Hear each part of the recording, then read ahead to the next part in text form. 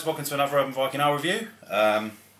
Today's beer is going to be another one of the beers I got from Sainsbury's, and it's from a brewery that I have seen in my local brew shop, but I've just never ever gotten around to buying any of their beers, and it was on special offer, so I thought I'd give it a go. It's from the Keltek brewery from Cornwall, and it's their Keltek King, which is a strong ale. I think it's about 5.1% or something like that. Yeah, so there you go. Nice lovely label on that with the Cornish flag. Good stuff. Right, let's give you some information on this one. Keltek King, worthy winner of the National Brewing Competition. This premium pale ale is brewed by hand at the Keltek Brewery in Redroof, Cornwall, using only the finest malt from traditional floor maltings and selected whole hop flowers. Ingredients: water, malt, hops and yeast. Lovely. Good, solid ingredients. So, and they've got a good website, www.keltekbrewery.co.uk. I've been on there and had a little look, and they've got a really nice range. They do a lot of seasonals as well, so I'm hoping to pop down my local beer shop and grab one of their Christmas beers, because I want to do a couple around about that time as well. So, right, get the cap off. There's a bit of foam on the top there. I'm hoping it's not going to be one of those exploding ones, but looks alright so far. Alright, I'm expecting a typical British pale ale on this one, but it does say hop flowers, so maybe I might get a bit of citrus on this one. Might not just be malt city. Nice little bit of carbonation. Typical sort of English pale ale colour, slightly bronze.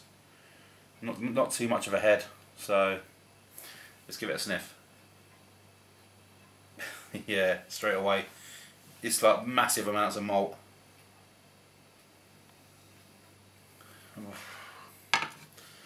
Quite powerful malt as well. Don't think I'm going to like this one.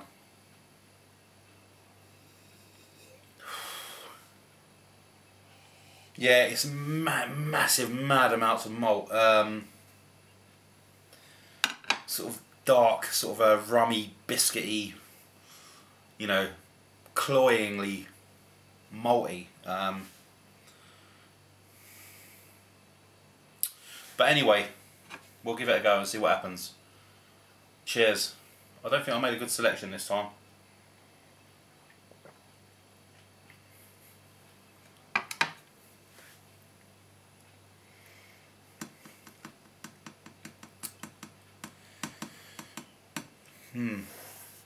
Oh God, that is malty. You know what? I feel bad doing reviews like this, because these guys have won awards. You know, they've won awards for this beer, because there's people out there that love this flavour. They love the malts and stuff like that. I mean, in a way, I should really look into the beer before I buy it. But then but that takes the fun out of it for me, because when I see a beer, I think, oh, look at that one. I've never tried that one before. I like the name of it. I like the label. And I really try to go in blind, so I can try a beer, and it's always a surprise to me. That's part of the appeal. It's part of the almost addictiveness of it, is just seeing a beer that I've never tried before and just wanting to try it. I don't want to research it. I don't want to go and rate beer and Beer Advocate. I don't want to watch endless YouTube reviews to see what it tastes like. I know some people like to do that, because, you know, when you're in a supermarket and you're buying a beer, you want to have a little look, and that's why we're here, to tell you what a beer tastes like. But when you review it, you really... I think, personally, when you're reviewing a beer, you should go in blind, because in that way you get an honest reaction. If you go in with taste notes up to the eyeballs and, you know, endless amounts of people saying, yeah, it tasted this, yeah, it tasted that, that's going to have an effect on there, and then when you're reviewing it, you're going to be using second-hand notes. Not everyone will do that, I know that, but if you go in blind, you've got no information about the beer whatsoever, you say exactly what you feel.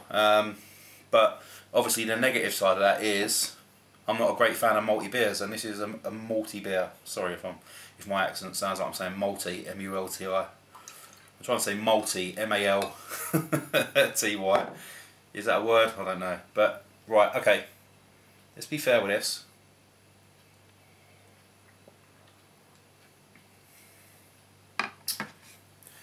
You know what? It's not that bad. Yeah, the malt, you're getting a lot of malted barley on the taste. You're getting this quite nice sweetness, which sits along the top, and it sort of keeps it at bay. It stops it from being too overpowering. And then you get this nice, it's quite mild, but you do get this nice refreshing bitterness at the end, which sort of sticks around on your tongue and doesn't last too long. So it's nice and refreshing. It's 5.1%, so it's not a massive beer, but it is a nice beer. If you like, I can't keep repeating myself, but if you do like the malt beers, you will really like this. I guarantee it. It's got them flavours that are, you know, you can tell that a lot of time's gone into this.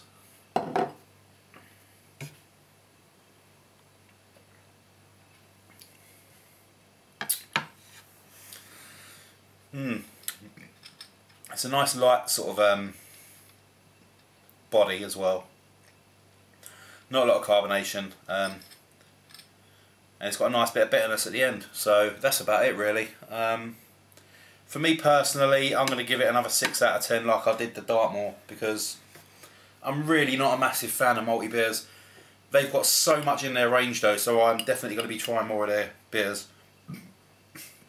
But this is another one that's not really for me. Which is sad really, because I only bought myself 4 beers for this evening and 2 of them I've not really liked. So anyway, oh well.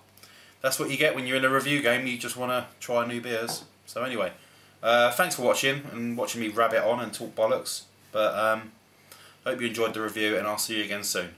I'm really excited actually about December, because I'm hoping to get a couple of little beer mails up to send out to, I think I've got 3 people now in Canada. Chad the Albino Rhino, Nicholas from Maxwell Style Beer Reviews, and also Lee, Haug Lee El Harlock. He doesn't need me, you know, this guy's been around for ages, you know who he is. But